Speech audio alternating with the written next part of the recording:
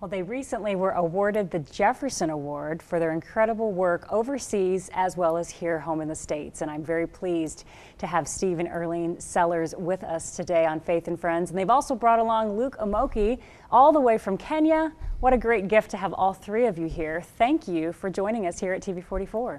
Thank you for inviting us. Thank you. Well, let's go ahead and first get started. Steve and Earlene, let's talk about, I know as far as the Jefferson Award winning went, there were a lot of facets that went into that, but let's talk about your mission work in Kenya. Explain to me the things that you're involved with.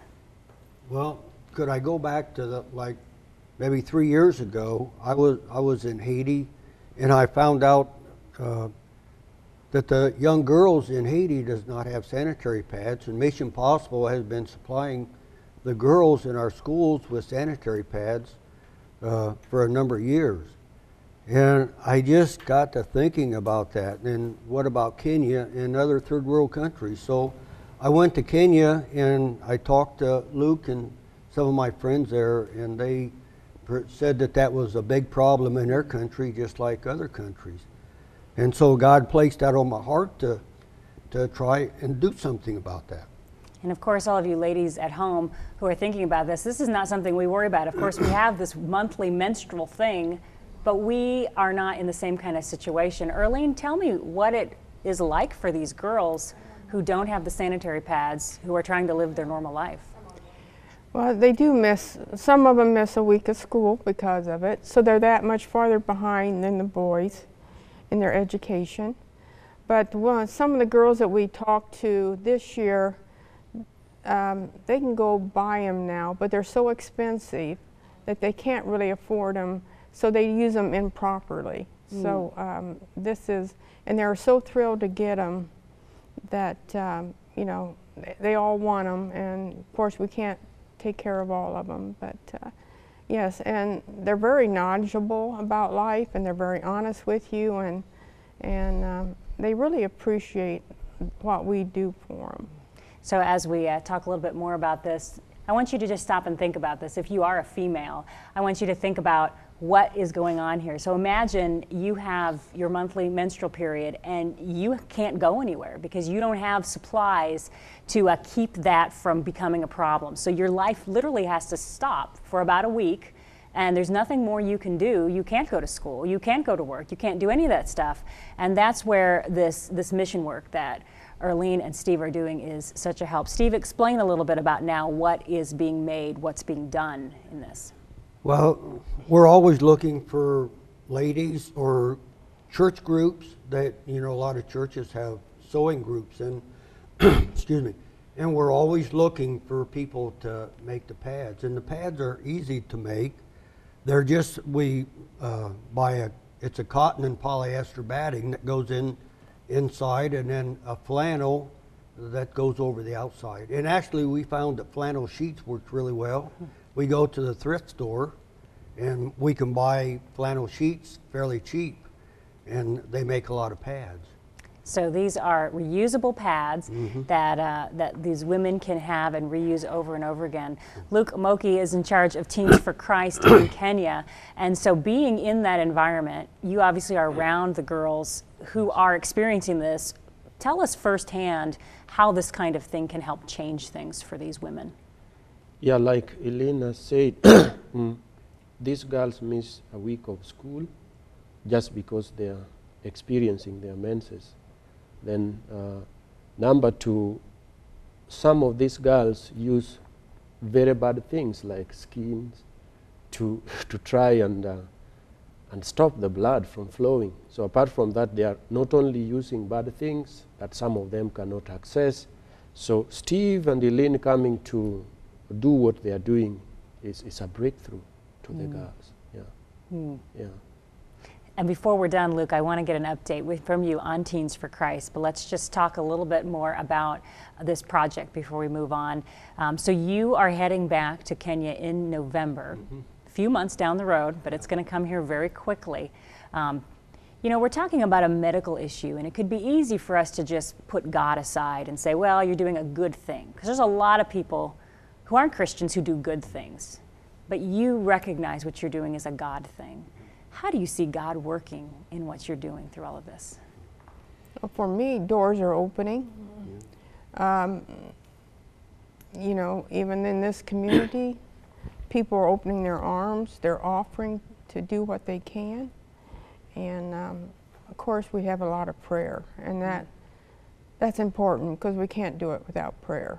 And we travel a lot of miles, you know, and there's a lot of expense to it, but things always fall in place. And, you know, Luke is so good for us there, and he always lays everything out. About everything is always planned. And what they're doing now, you know, that they're not always relying on handouts, and that they're working themselves to make the pads. And I think that's encouraging. That's great. That's great.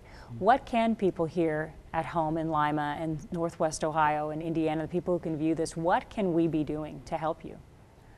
Well, they could help by making pads. And of course, Prayer.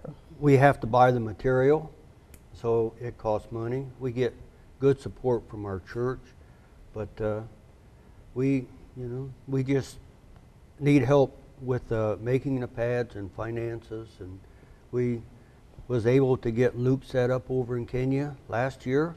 They're actually making pads now and doing a good job of that. And so. And you mentioned prayer. Prayer. Yeah. Prayer is a key. We can't do it without prayer. Yeah. You know. So Luke, I know you are kind of just an observer. You're not the one making the pads. You see the women's, you see this happening. Yes. So it's really a good thing. Yes. So I wanted to explain to you the idea. I told Steve that maybe you will not come every year with the pads, and carrying them from states is very difficult. So I brought up the idea that we can have the machine, the showing machine in Kenya, and then we can have somebody making it. But making them and then distributing them for free would not last long. So we would rather make something else. So we are making uniforms and some clothes for women. We sell them, make a little money, pay the woman and the house rent, and also make pads to distribute for free. So that's the model that we think can work and will last long. So you're really helping in many ways. You're helping the women through their monthly period time, but you're also providing work, you're providing a lot of other opportunities through the whole thing. It's really growing. Yes, yes. Because over there, you have to wear uniforms to school, you know, so that's why you're making the uniforms is a necessity. Excellent. Great. Well, we are just about out of time, but Luke, I'd like to hear, tell me an update how things are going with Teens for Christ in Kenya. You were here, you got to join the Converge conference here, you got to be here for things, but God is doing amazing things over where you are. Yes. So in Teens for Christ, we are a growing ministry in Kenya, and the ministry is expanding because we have opportunity to expand. Sometimes we cry in our hearts looking at the opportunity that is wasted because we lack resources. Like right now we are reaching 215,000 teenagers per week in about 630 schools. Last month we had 6,000 salvations, or people that came to Christ. But when we look at what we can be able to do and what we are doing, we kind of say in our hearts, then we need to do more, but then we can't do because there is no resources, or we don't have enough that can make us do more or can enable us to do more. So that is what is happening with Teens for Christ, a growing ministry. We need your prayers and support so that we can do much more than we are doing now. Wow.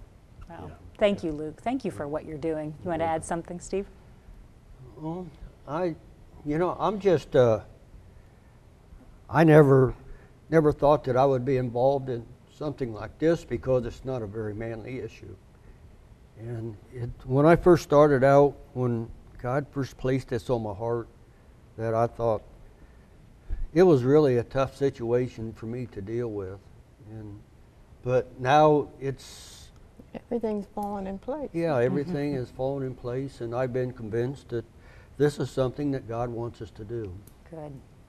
Good. When God is in it, He does make a way and make a path, and we'll be praying for those resources for you, Luke, because as you can see, the harvest is ripe. The workers may be few, but God is a big God, and His abilities never end. Yeah.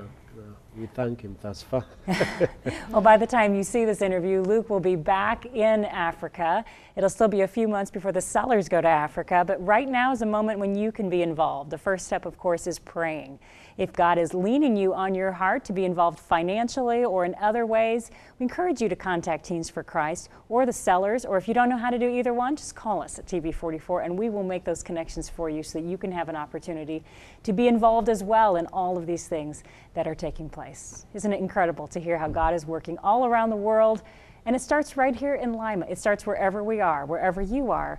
God has a plan. And like Steve said, he thought he was doing something that was not a manly thing, but God put it on his heart. He said yes to God. He stepped out.